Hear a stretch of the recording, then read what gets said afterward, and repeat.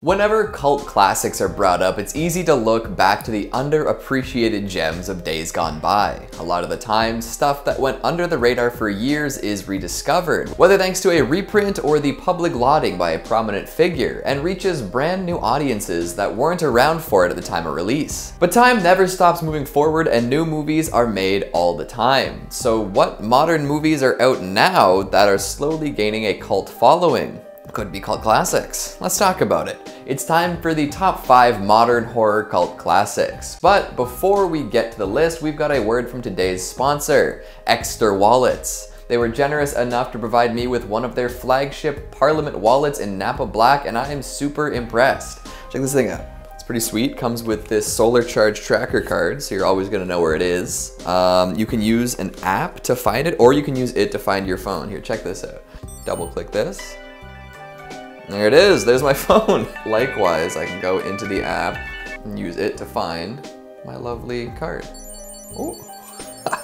I am personally a fan of how small and sleek and minimal it is. And check this out. So this is my favorite feature. I've been showing it off to everybody that I can get to listen to me.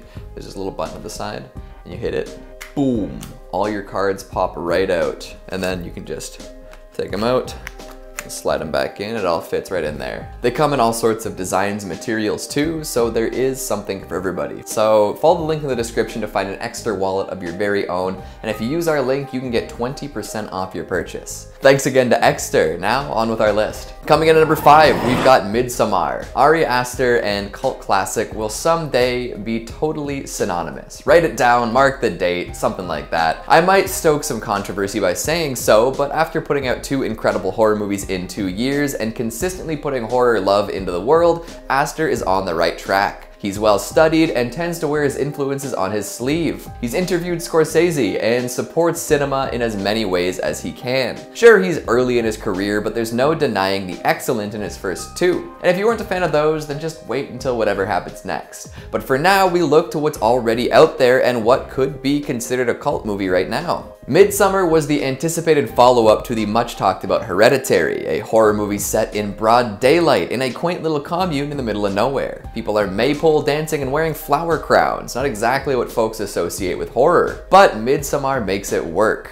It takes these things and makes them horrifying. And it does so after painting the whole fairy tale on an enormous tapestry right at the beginning of the movie. There are so many elements to pick apart here and so much to discover. A second watch is honestly a whole new experience, and I'm sure in time folks will find even more hidden away here. It's hard to find faults in a movie so meticulously crafted, and it's new, like it didn't come out that long ago. So there is plenty of time for it to seep its way into pop culture at large and affect all sorts of other stuff. Maybe I'm just fanboying out a little right now, but this is an incredible movie with a whole bucket full of iconic moments that doesn't get nearly enough love outside of the horror sphere. Coming in at number 4, we've got Mandy. This is the modern Lovecraft movie that folks should be concerned with. Like, the best Lovecraft stuff to come out in the 80s and 90s was Stuart Gordon and Brian Usna, absolute cult classics. Then the popular interest in Lovecraft kind of fizzled and anything getting made was definitely low budget. Lots of good low budget stuff here for sure, but it remains strictly in the not quite popular enough to go cult category.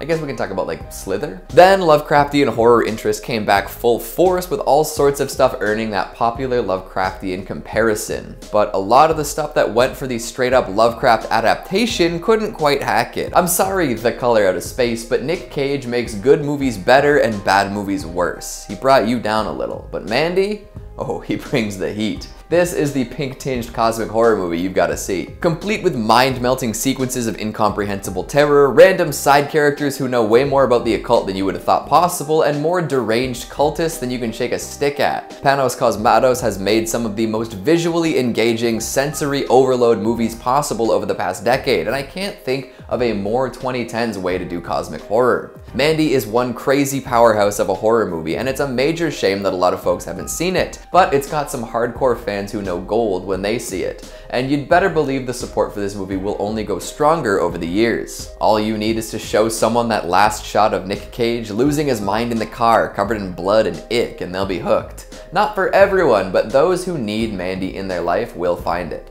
Coming in at number 3, we've got It Comes at Night. Batten down the hatches because apparently people don't like this one? That's too bad. It Comes at Night is paranoia embodied, and if you can make a movie that can be described as such, you deserve to have a cult classic on your hands. I pray to the deities of cinema that this is just one of those cases where an awesome movie just didn't hit at the right time, and the passage of time will make everything okay. People weren't fans of The Thing when it came out, and look where we all are now. That's all about not being able to trust the folks around you too. Granted, the special effects are much cooler in The Thing, and they also have Kurt Russell, but I digress. It Comes at Night is a movie that nails the atmosphere it was going for. Something feels off, even when it shouldn't, and that is a good thing. Every character has something hidden behind a facade, and potentially even more hidden that nobody even knew was possible to hide. It never spells anything out, letting the performances and situations speak for themselves. Who can be trusted? Is anyone in the right frame of mind to make that call? What happened before the movie started? Is there anything actually in the woods? Plus, the backdrop is a highly contagious disease ravaging the planet, making folks want to hide away forever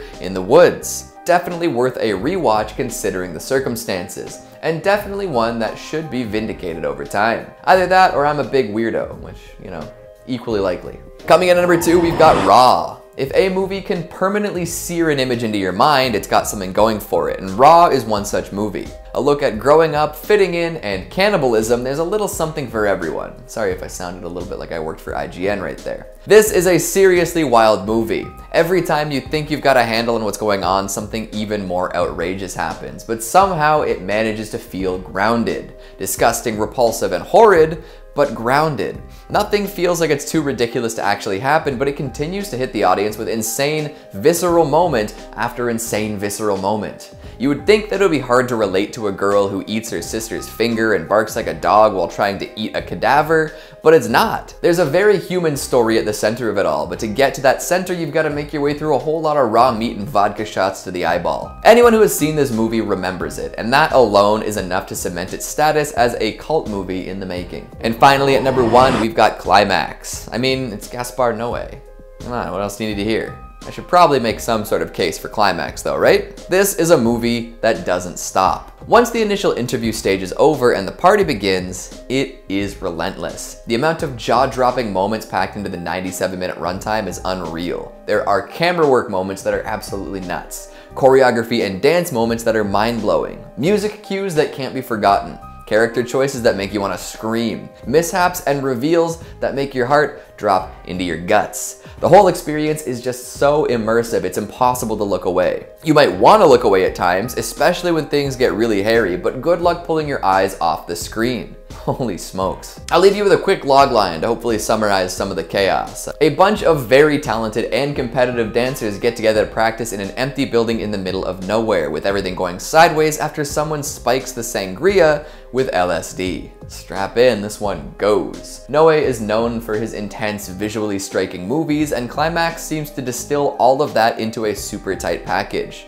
All-timer opening dance sequence too. All of these should go down in history. Will they? I suppose we can't know that for sure. But if folks continue looking for challenging and perhaps underappreciated horror, then I think we'll still be talking about these in the future. Cult hits, impossible to predict. So what'd you think of the list? Am I way off in my rankings? What are some modern horror cult classics you can come up with? Make sure you let me know down in the comments. Speaking of comments, let's take a look at some of your more aquatic ones from the top 5 horror movie monsters nobody talks about. Frankie Arenas says, I recognize that still of the host anywhere. Also my brain, WTF is that? Oh wait, Bong Joon-ho's Beasts, carry on. It really is an incredible monster, isn't it? Elizabeth Lynch says, another underrated horror movie monster is the Toxic Avenger from the Toxic Avenger movies. I mean, he did get a kid's cartoon. I don't know if you can call that underrated. Andrew Treadway says, The Ruins. Absolutely loved that movie. Didn't know about the book. Oh, it's definitely worth a read. Lori Wenzel Grant says, I love that hoodie. Where is it from? I'm not wearing it now, but it was my Texas Chainsaw one from Online Ceramics. Check them out. They do all sorts of little horror drops throughout the year. And Lair Mistress says, guess what, Keegan? I majored in anthropology. Bwah ha ha ha ha ha.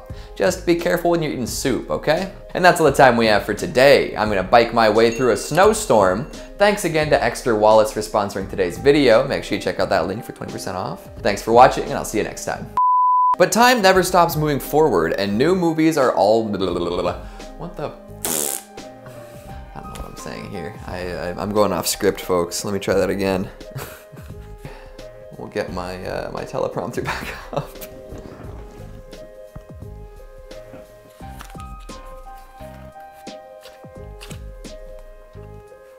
All right. Well, how do I wrap this up? I don't know. That's... Granted, the special effects are much cooler in The Thing, but they also... yep. And it's relentless. The amount of jaw-dropping... No, I'm gonna do that last line again. Gosh darn it. Speaking of comments, let's take a look at some of your more... I mean... oh, excuse me. I don't know. I breathed right into, like, the wrong part of my throat.